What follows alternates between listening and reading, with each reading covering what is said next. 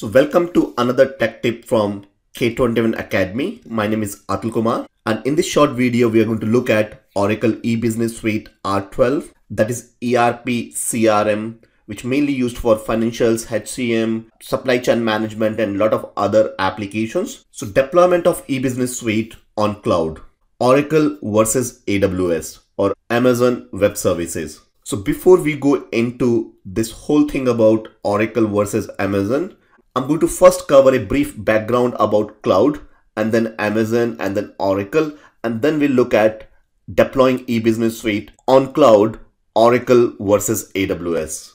I'm assuming you already know the cloud concepts, but let me repeat very quickly for those who are new to cloud. Cloud has basically three service models. One is infrastructure as a service, which you see on left.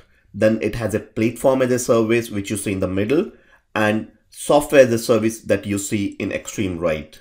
Now, software as a service, basically you have externalized entire your application to some other vendor. For example, you use Gmail or Yahoo Mail or Dropbox for storage or Google Drive for storage. All these are example of SaaS. In an enterprise world, software as a service is your Salesforce application, Oracle HCM on the cloud, and so on. So that's SaaS. Infrastructure as a service means storage, compute, and network together. You combine that. So from your cloud vendor, you get storage, compute, and network. Whereas platform as a service means you get that platform. So from a end user's point of view, you get a database on the cloud or WebLogic server on the cloud or big data on the cloud. So these are platform as a service. Now, if you look at the history of cloud, Salesforce were the early, back in 99, were the early pioneers of the cloud. Then Amazon came back in 2002 with their Amazon Web Services, AWS. That's a discussion for some other time. But in 2006, Amazon came with EC2 and S3.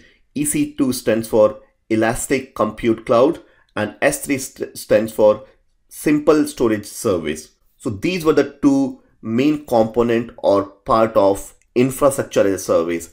Now, Oracle in 2012 announced Oracle Public Cloud, and now Oracle also have offerings in all three service model. That's software as a service, platform as a service, and infrastructure as a service.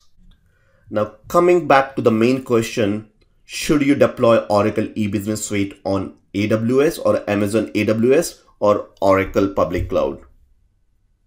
Well, first of all, let's see whether Oracle E-Business Suite is even possible to deploy on Amazon AWS or not.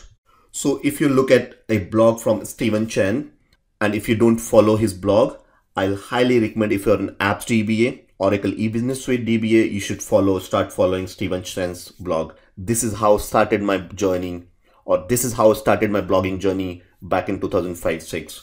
So as per his note, if you look at, it tells about how to deploy Oracle E-Business Suite on Amazon Elastic Compute Cloud, which is EC2. So it's possible to deploy Oracle E-Business Suite in Amazon EC2. And I know there are ready-made templates as well available. You can lift and shift and deploy. Having said that, if you read his latest post, which was on June 9th, 2017, that is Oracle E-Business Suite certified for Amazon AWS or EC2? The answer you see is no, we have not tested and certified Amazon AWS. So first and important thing is, technically it's going to work because it's infrastructure as a service, it's same compute, memory and storage. However, not everything is tested on Amazon AWS. So if something is not certified, the vendor, my suggestion is not to go ahead or not to deploy on EC2, though as I said is technically, and there's a thin line between certified and supported. So have a look at whether you feel comfortable deploying EBS on Amazon AWS. Now let's see what's possible on Oracle Public Cloud, or what all deployment options are available on Oracle Public Cloud for deploying Oracle E-Business Suite. Now, if you look at deployment options of Oracle E-Business Suite R12 on Oracle Public Cloud, you have two main options. you can either deploy everything on infrastructure as a service, but on Oracle public cloud, or you can deploy on Oracle public cloud again, but application or e-business suite application tier on infrastructure as a service, and database part or database tier of Oracle e-business suite on platform as a service, which is PaaS or database as a service part. And within platform as a service under database cloud service or DBCS, which means the Oracle e-business suite database will be using database cloud service from Oracle, and application tier will be deployed on Oracle's infrastructure as a service. So left hand side you see single node. So Oracle, on Oracle's infrastructure as a service or compute, you deploy Oracle e-business suite, both database and application tier on the single node. Then other option is you deploy multiple e-business suite application tier on the top and the database at the bottom with infrastructure as a service. Or third option is you have database on Oracle's database cloud service, which is a PaaS offering, platform as a service offering, and application tier on compute or infrastructure as a service offering. Now, if you're using Oracle RAC with your Oracle e-business suite, RAC stands for Real Application Cluster, and that provides high availability and scalability for the database tier. So if you're using Oracle RAC, no other cloud vendor, be it Amazon, Microsoft Azure, IBM, or any other big player, they don't support Oracle RAC on its own without additional third-party software on cloud.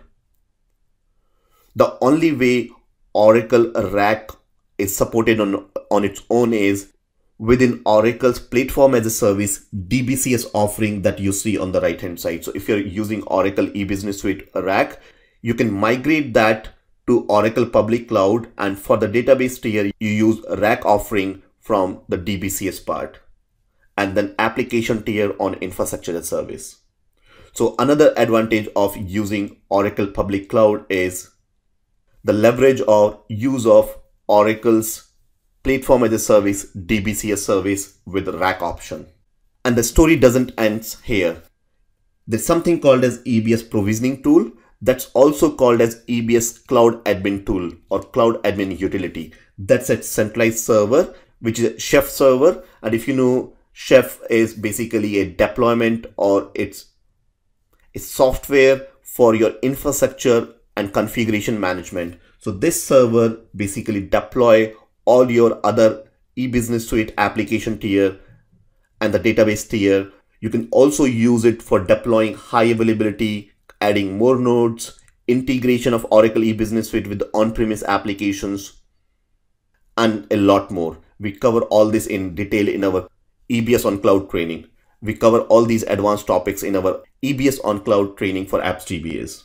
So if you're an Apps DBA, or if you're a manager managing Oracle e-business suite, or if you're an architect planning to look for how to or what is the right platform for Oracle's e-business suite, financials, HRMS, whether it's Amazon AWS or Oracle public cloud, technically it's going to work on both. But if you look at the certification, if you look at the tools that comes, if you look at ease of migration from on-premise to cloud, because EBS Oracle has a utility to migrate lift and shift. If you look at adding more nodes, if you look at the tools that comes with Oracle public cloud, definitely have a look at Oracle. I personally think Oracle is much better placed in supporting and managing Oracle e-business suite R12 on Oracle public cloud compared to Amazon AWS. With that, if you're not yet part of our private Facebook group dedicated for Oracle Cloud, I will highly recommend you to join our private Facebook group. That's on k21academy.com/join cloud and hit enter. It will redirect you to our private Facebook group for cloud. This is where we discuss all our queries, questions, or if you have any suggestion or tips, or if you have any questions, you can post it in this group. It's a 1400 plus Oracle strong community, and that is rapidly growing on a daily basis. Well, that's it from me, Atul Kumar, from Team K21 Academy. I hope you enjoyed this video, and wherever you're watching this video, don't forget to leave us a comment. And you want regular update on these tips and tricks related to Oracle Cloud, don't forget to subscribe to our blog. That's k21academy.com/blog. And on right hand side, you say sign up for blog updates.